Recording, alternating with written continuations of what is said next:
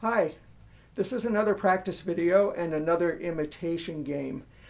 This imitation game is going to be focusing on the top 3 fingerings of basic scale. If that doesn't mean anything to you yet, then you need to go watch the basic scale video and see what that means. You might also want to watch the first imitation game also, which is about the lower fingerings on basic scale. This is focusing on the higher fingerings. All right. Quick review of the rules. I am going to be playing short patterns based on the top 3 fingerings, excuse me, of basic scale. So fingerings 4, 5, and 6. 4, 5, and 6. That means throughout this game, the bottom 3 holes are going to be uncovered.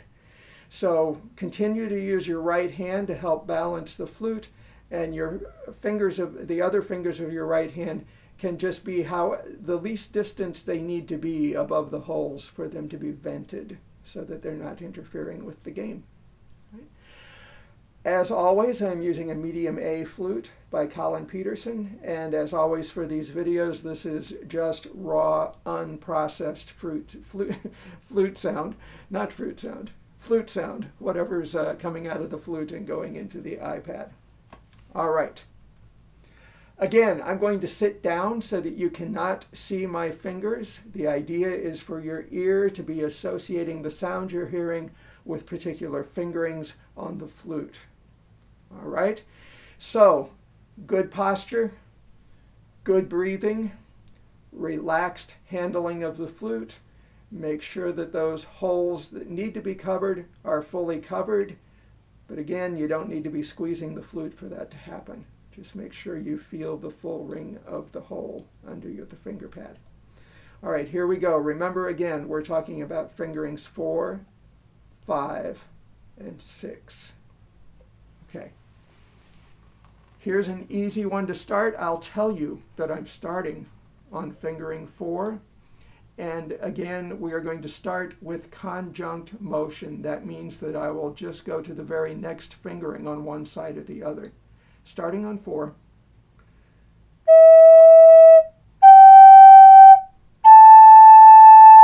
Your turn. If you played 4, 5, 6, you're right on target. All right, now for the first part of the game, all movement will be conjunct, meaning it will go to the very next fingering available in the scale. So if you hear 6, you know the next one has to be 5. But if you hear 5, it might go to 4 or it might go to 6. All right, here we go. I'm going to start on 6 for this one.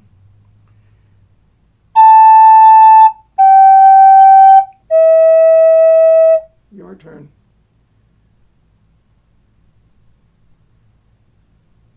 Number 2.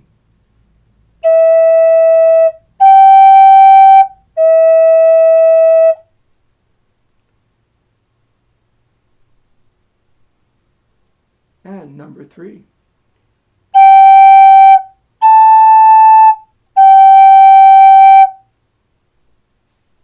Good. All right. For the next 4 patterns, again, it will be 3-note patterns, but I'm not going to tell you which fingering I'm starting on. You have to trust your ear to let your fingers know what to do. Here we go. Here's the first one.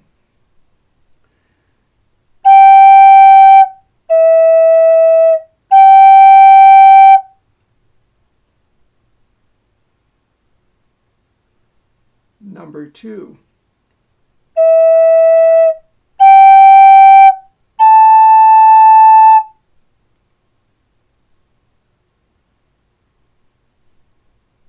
Number 3.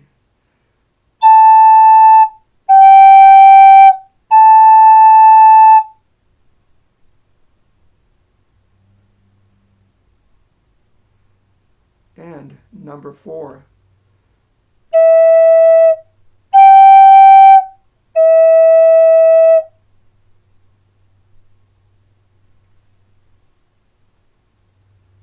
Good. If you need to take a little break, hit the pause button. If you need to review any of those, go right ahead. All right, for the next patterns, we're going to make it a little bit more challenging. I will not announce what note I'm starting on. The patterns will be anywhere from 3 to 5 notes long, but I won't tell you ahead of time how long.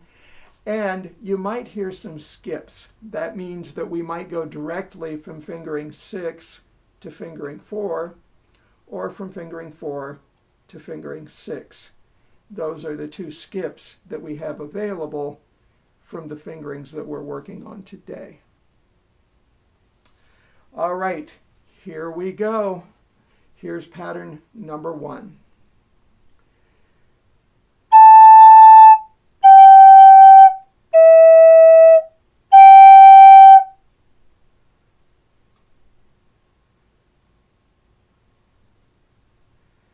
Pattern number 2.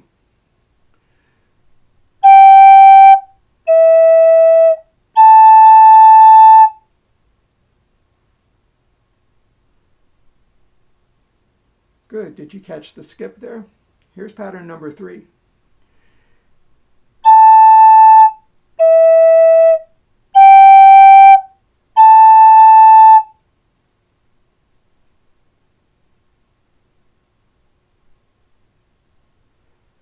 Here's pattern number 4.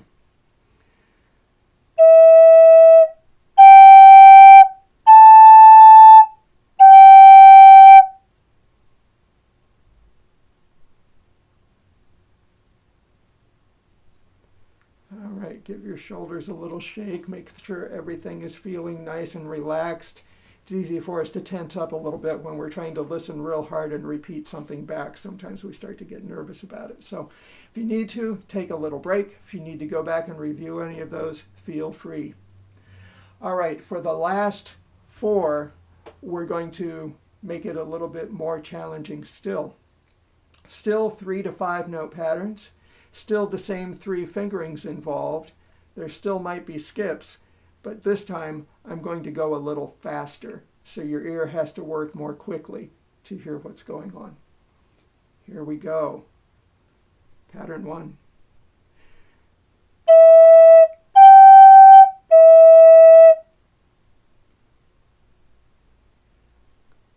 Good. Listen carefully. This one's a little longer.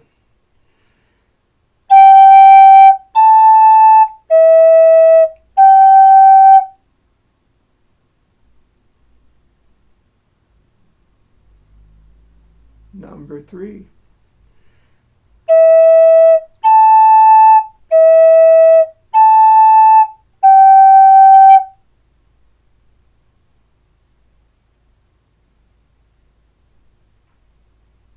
And number 4.